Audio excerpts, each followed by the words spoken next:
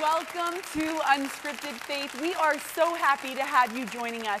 Today is September 11th, and as many of us take time to reflect on that event and that moment in history, we can maybe still be trying to mend from those wounds, but today we assure you, you're going to leave knowing the goodness of God will sustain you through all things. I'm Angela Madden. I'm here with Jay Gilbert. You know, it's going to be so good today because we are going to have a couple of great pastors with us. We're going to be discussing persecution.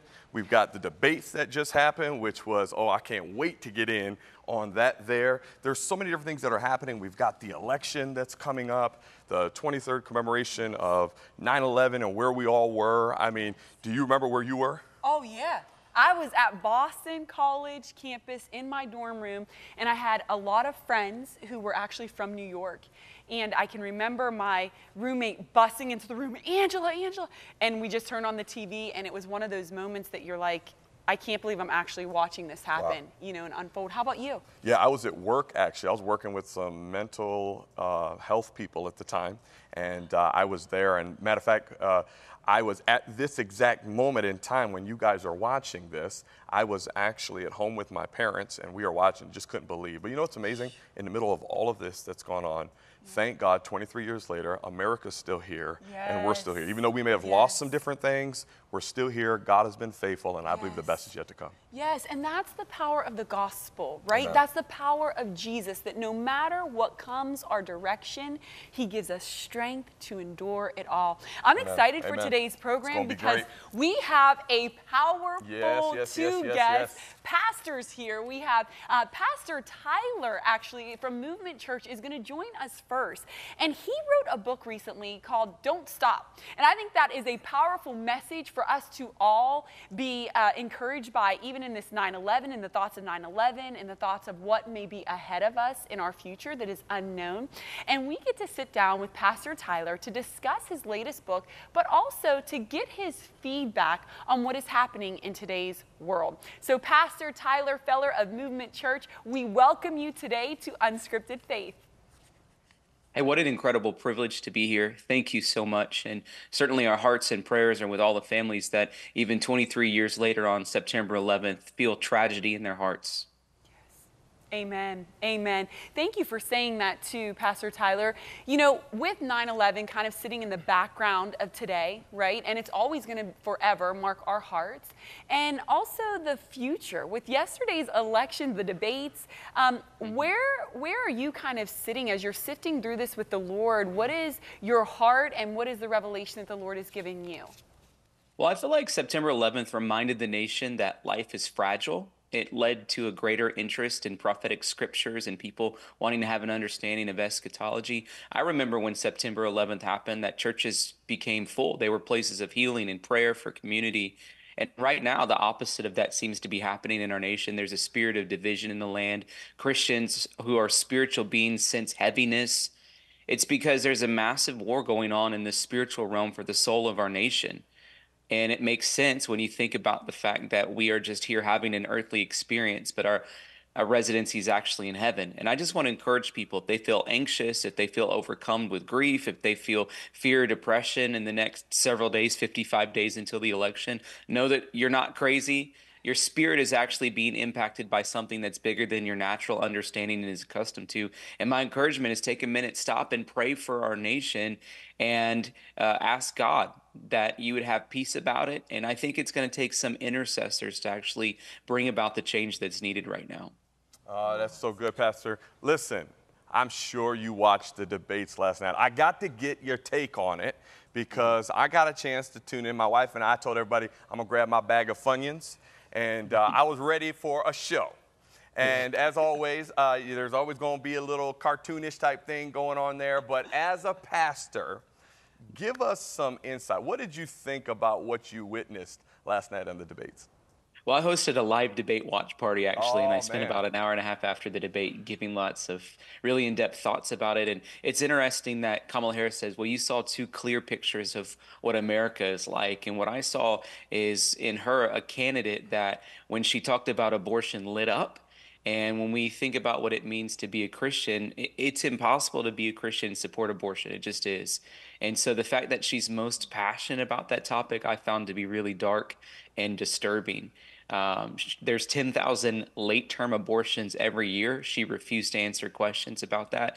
And the thing that I felt most disheartened about, and maybe you picked up on this, she actually used illustrations of our faith. And she talked about being people of faith and still doing some of those late-term abortions. And I found that to be really manipulative to people that are watching that might not be as rooted in their faith. And it was disheartening for me. And America has a clear picture. Who do you want to support? And we need the Holy Spirit to guide us on it. Amen. Amen. Yeah, well, it's definitely difficult because I tell people this: you have to pick the lesser of two evils, and you really need discernment and understanding on how to be able to navigate this in the election. I think it's really awesome of what you did doing a watch party. That's making me think even on election night, maybe to do something along that line. I think that'd be a lot of fun to get people together and just have discussion on what's going to happen. Because either way, we're going to see a massive acceleration that's going to take place regardless of who gets in office. But listen, I want to make a little turn here because we're here on 9/11. We've all experienced some sort of 9/11 in our life. We've all had something where we thought it was going to be there, or family that's been lost, and in 24 hours, everything has changed. You've written this book, Don't Stop, which is outstanding. Talk to us about how we can rebuild in life after a 9/11 hits our world. Well, for me, I was really impacted by COVID. I have some pretty significant long COVID effects and was in the hospital quite a bit, spent about 6 months in and out of the hospital, and spent another 6 months basically bedbound, where I really felt like I'd never be used by God again. And I think so many people can relate to that, whether it was something physically that happened to them.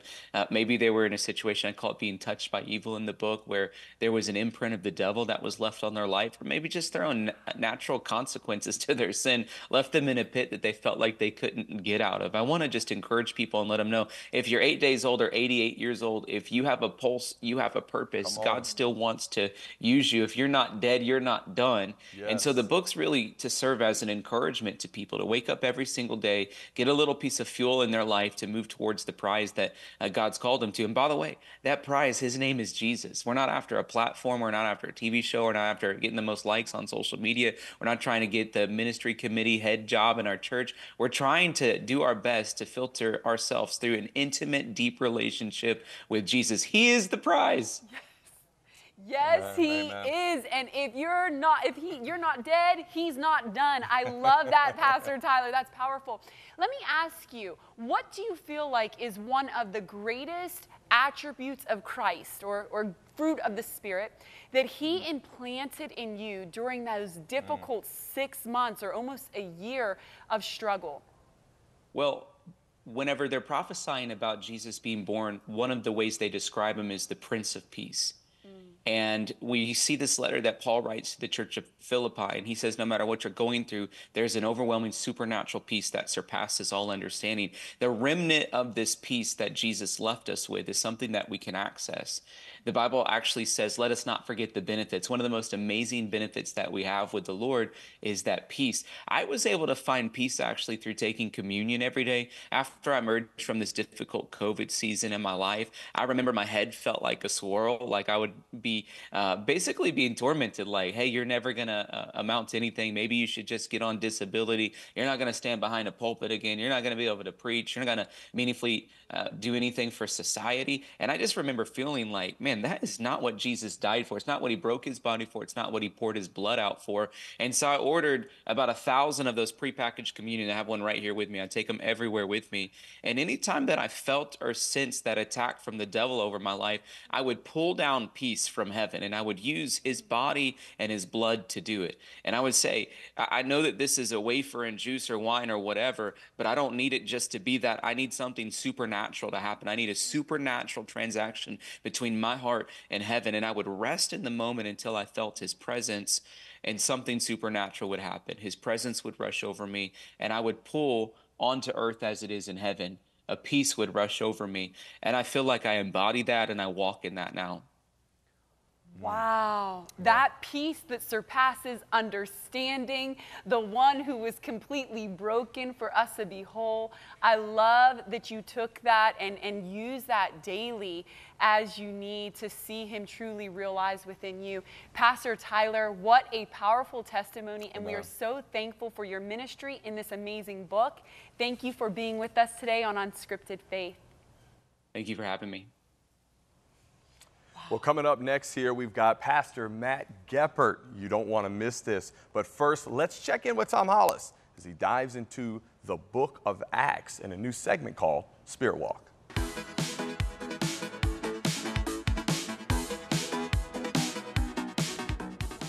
Well, we're here in Monessen at one of my favorite places, the His Place Coffee Shop, and we're talking about the book of Acts and walking with the Spirit.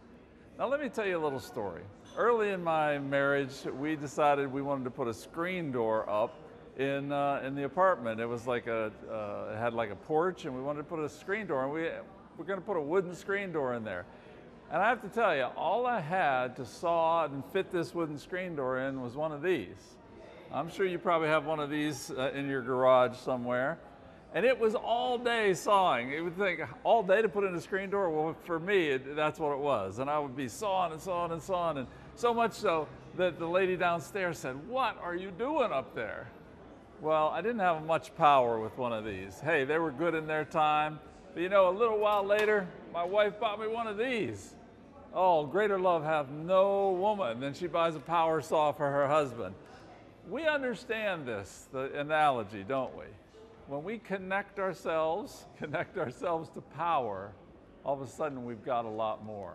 Well, let's look at Acts chapter 1, verse 8, because this is the promise. This is the promise we were given from the Lord.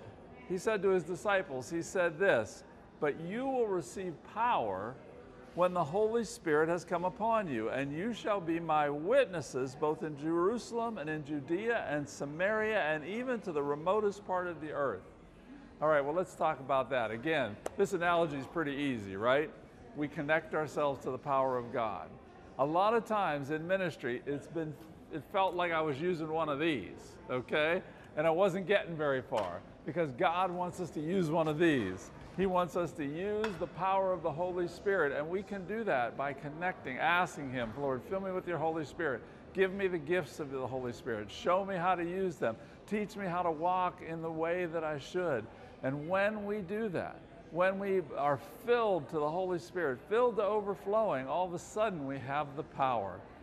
And we're going to see that next time, that they were baptized in the Holy Spirit and they went out and they began to share the gospel with many tongues and in different languages. And 3,000 people came that day to the brand new church of Jesus Christ.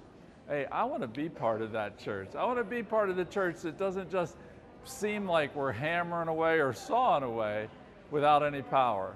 Let's be the church that has the power of God with us. He wants to do that. It's not just for the olden days. It's not just for the early church. It's for you and me right now. So there's power for you. You might say, "Tom, I don't see that power." Well, ask for the power of the Holy Spirit. He'll give it to you. You'll walk in it. He'll bring people to you that need that power and need to know him, need to know the gospel of Jesus Christ. And when he does that, trust that you're going to be working with some serious power, the power of the Holy Spirit. That's going to be a big part of your walk in the Spirit.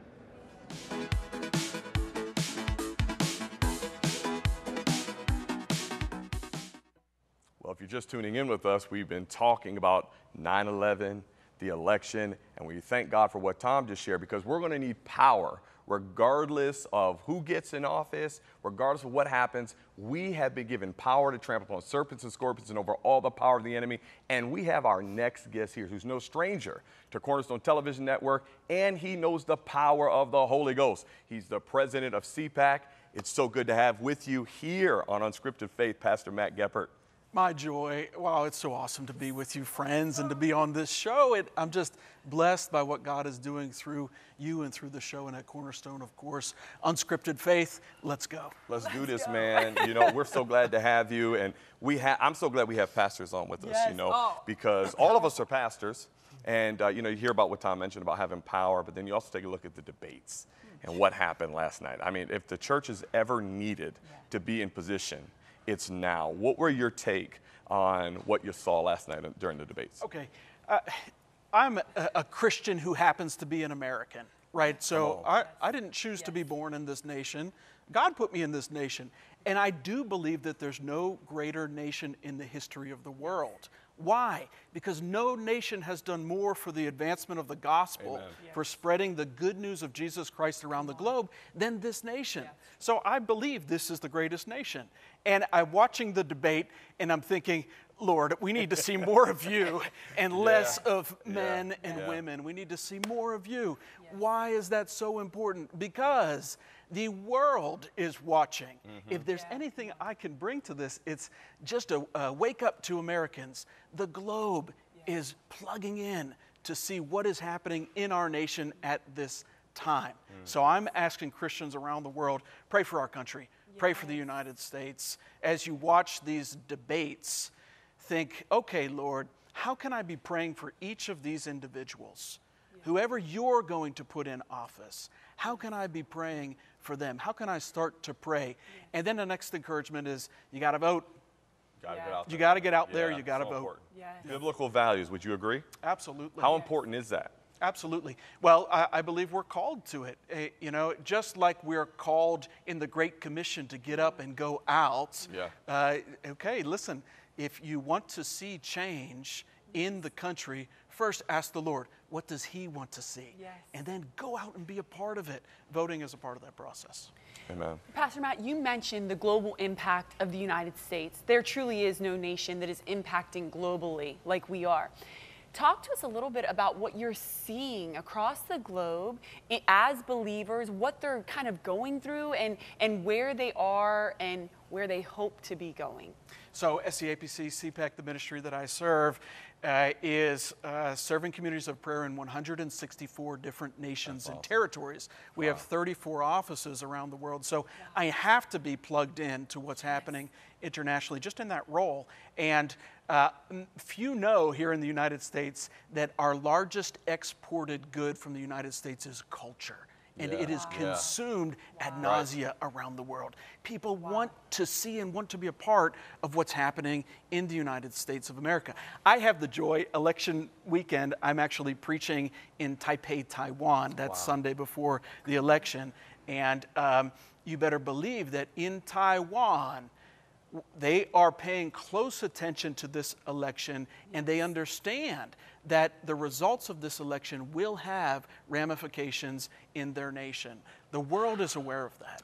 Let's talk about that, the results of the election. I want to hear more from you on what you see. I mean, obviously, whoever gets in office, something is going to happen. You've mentioned how everyone around the world is saying, okay, who gets in office? Why do you think whoever gets in office is so important in this season? And what do you think will be the results that we're going to see as whoever gets in there? This is our anniversary of September 11th. The truth is that act of violence on this nation was focused towards Christians. That's the truth. So religious persecution around the world, the majority of that persecution is focused on Christian faith. So when we talk about religious freedoms, globally, friends of mine who are in these different nations, they're persecuted they face persecution every day. And they look to the United States of America as a nation who would provide some level of protection, some level of, encouragement. We're with you, we're standing with you, we'll support you. We're going to fight for religious freedoms. I mean, I've had the joy of advocating for persecuted Christians in government. I've been brought into government conversations to present evidence on religious persecution, on friends of mine who have faced real deal persecution. And as we were talking, persecution is a promise from God. It's a part of this walk. Why is prayer so important? Because when persecution comes, that's where we can plug in to the Holy Spirit. That's where we can pray and watch the Holy Spirit lift us high above those persecuted moments. That's what the rest of the world can't understand. The power of the Christian faith, the power of the resurrected Christ in us that lifts us so much higher than any of these persecutions or battles or circumstances. Do you think that persecution is needed for the body of Christ in this season, especially in America? Because, we love our comforts. We love all the things that come, the padded pews, crystal chandeliers, all the wonderful teaching that tickle our ear, the appetizing desserts. Do you think persecution is important to get the church mobilized and motivated the way God wants it to be? I would love for every American Christian to get on a plane with me for a month, come to the other side of the world, walk in it, feel it, and know how blessed we are. We have lost sight of how blessed we are, how God has blessed us. And in this space of blessing, what are we doing with it? What are we doing with it? Are we just consuming it? So to answer the question, a little persecution isn't a bad thing. That's church history. Every part of church history has had an element of persecution, and the result of that persecution has been glorious in Christ, where the world gets to see Him and not us. Amen, amen. Well, ladies and gentlemen, we've got a little bit more with Pastor Matt right after this break, so stay tuned. We're going to talk a little bit more about how you can tap into power in the midst of persecution. With our thanks for your generous gift this month, request your 16-month Jewish Christian Victory Calendar when you give in support of Cornerstone Television Network. Inside the calendar, you'll discover stunning photos of sites in the land of Israel that have been vital to the fulfillment of God's promises to Abraham, Isaac, and Jacob. Plus, find encouragement through Scripture, reminding us of God's faithfulness in the midst of struggle. The 16-month Jewish Christian Victory Calendar features beautiful pictures of the Holy Land, room to track important dates, American and Jewish holidays, and a victory scripture for every month. Thank you in advance. Your partnership allows us to reach the lost through Christian television, provide our 24/7 prayer line, and support outreach to widows, orphans, and more. To request your calendar, call us at 888-665-4483 or give at ctvn.org/donate. Well, welcome back to Unscripted Faith. We're so glad that you've tuned in with us, and we have with us Pastor Matt Geppert. Listen, I'm so glad to have you here today. We're so glad. And you really are an example to the body of Christ in the midst of persecution. And I so love your heart for the unadulterated power of the gospel. How have you, as a believer, encountered persecution and seen the power of God active in your life? Thank you for the compliments. I love you too. Listen, I'm a mess. We all are. We all are. We're walking in this by faith. By faith. We're trusting in the Lord that when tough times come, when persecution comes, when we face these things that we can't explain and we can't figure out and we can't get out of, when those challenges come, prayer is that gift from heaven.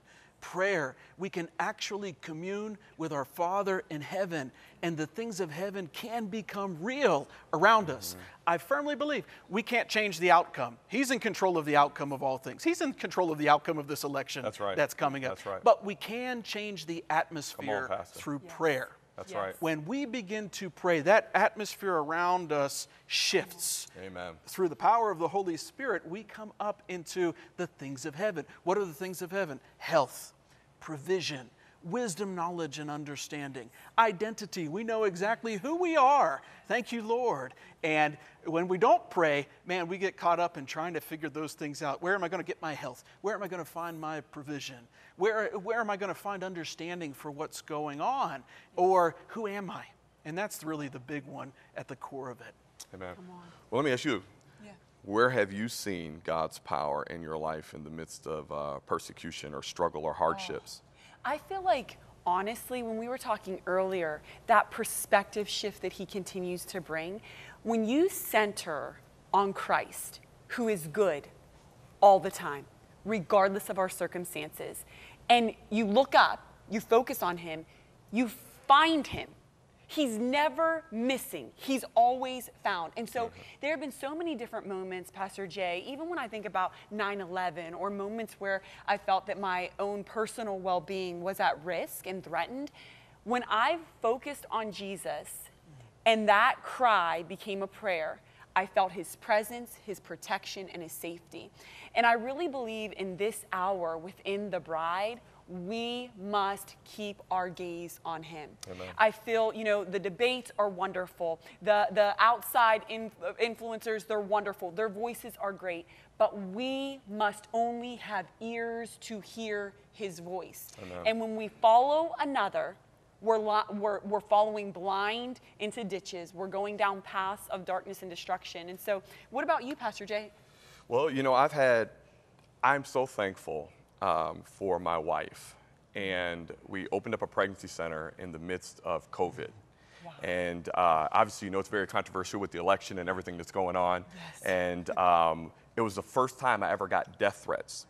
Wow. My wife had death threats. We've had our building decorated, if you want to call it that, all these types of things. And people ask me all the time, they'll say, man, how does it feel? I mean, how do you guys deal with that? I said, I've never felt more excited about finally doing something for the kingdom of God that was worthy of persecution. Come on. For once in my life. See, it's easy to preach, Pastor Matt, in the pulpit to the choir. Get out in the streets. Get out in the streets where they don't like you. And what's amazing is you will see the power of God come upon you. It's kind of like the scripture says, I want to know him in the power of his resurrection, the fellowship of his suffering, being made conformable unto his death, which I'm sure you have experienced in your world. I grew up in this household. My parents are missionaries. I grew up smuggling Bibles into nations where it wasn't permitted. And I have been arrested doing that. I've been arrested for the Word of God and being able to witness the power of the Lord in those moments. More recently, in this country, in the United States, I was asked to come to a public school. And before I went to share, a woman asked me, she came up, she said, hey, don't say the name of Jesus. I said, excuse me. She said, don't say Jesus. And I said, you just said it twice. What, you can say, I can't say. What's the difference? And then I thought, of all the words I was permitted to say in that school on that day, the one word is Jesus. Why? Wow. Think of how powerful. How powerful. Now, I have to confess that I said the name of Jesus as many times as I possibly could, because I don't think anyone could keep me from saying his name. I know what he did for me. Yes. I know what he did for me. You can't stop me from saying his name. And I have the joy of being able to say that I was invited back, because I carried that in love, not in I'm going to show this person. Yes. But, okay, we're going to talk about Jesus in the way he truly is, the one who loves, the Prince of Peace, the one who can change this place for the better. And friendships have been formed as a result of that. Persecution's a promise. It's going to come. It's going to come. So, Unscripted Faith, we need faith in those moments. Let's pray for faith to rise up in boldness in those moments. Yeah, well, thank you, Pastor Matt, for being with us. Always a joy to have you, and we pray God's blessing upon you and all that you continue to do. Love you guys. Yes. Thank you. Amen. Well, God bless you all today. We so appreciate you for tuning in. We hope that you've been blessed. Regardless of who gets in office, remember, Jesus Christ is in control. We'll see you next time on Unscripted Faith. Cornerstone Television wishes to thank all our faithful viewers whose consistent prayers and financial support have made this program possible.